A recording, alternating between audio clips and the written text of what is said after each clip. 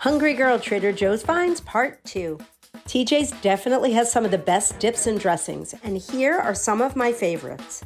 Yeah, hummus is great, and 3 layers of it really kicks it up a notch. Love that cilantro layer. This dressing is vegan and made with cold pressed lemon juice. The flavor is out of this world. So good.